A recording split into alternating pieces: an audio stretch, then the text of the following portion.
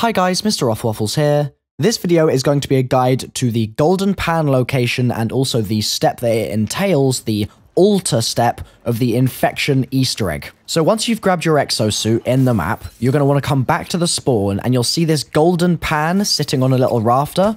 You're going to want to jump and grab it and it should go right into your inventory. You're then ready to start twisting the wheels. So when you're down in the sewers and you've picked up your pan, you're going to want to look out for 3 different types of pipe, okay? This first type of pipe, the blue one, is completely inconsequential to you. You do not need to care about these pipes at all, so just ignore them. The second pipe I'm going to talk about is this yellow pipe you can see here. These are what you're going to be wanting to look out for, and there's a reason for it. Some of them will look like this. This is the third pipe that I'm going to be talking about. It's the exact same as pipe number 2, except it has this orange wheel on it. Now, the locations of the 4 orange wheels are going to randomize every time you play the map, but they will always be down in the sewers. Generally, I have found that there's 1 going towards Burger Town, 1 going towards Value Voltage, and 2 in the area with Attack 19. That tends to be how it works.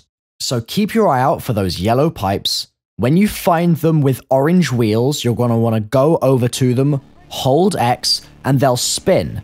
When they stop spinning, you know that you've completed the turn for that wheel, and you can go find the others. Once you've done all 4, you'll see a door open in the TAC 19 room behind this little drizzly waterfall.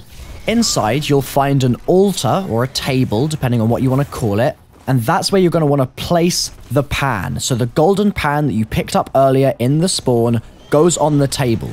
It will then sink to the floor, and what you have to do next is kill zombies in that room inside the pit, and once you kill enough of them, it will rise back up and you'll be able to take the pan back.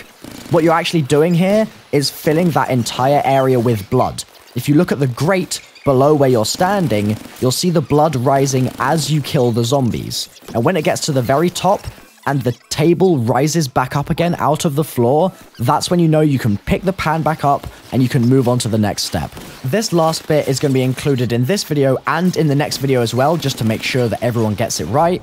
You're going to want to bring the golden pan to the Burger Town location on the map, go into the Burger Town and turn right. You'll see an oven, and you can place the golden pan on the oven. Once it's down on the oven, you're ready to start collecting meat, but that's a story for another video. So hopefully you guys have found this helpful. If you have, then leave a like. Obviously, subscribe if you are new and all that good stuff, and I will see you very soon in future Easter egg guides, tips and tricks videos, and stuff like that for Infection. Tally ho, bye-bye.